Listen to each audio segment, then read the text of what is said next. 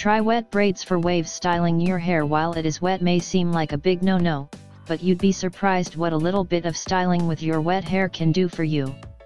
If you consider braiding your hair while it is wet, you'll end up with some beautiful casual waves once it is dried. The size of the waves will depend on the size of your braids. A single traditional 3-strand braid will offer up some thicker, looser waves, while doing double French braids will create tighter waves throughout.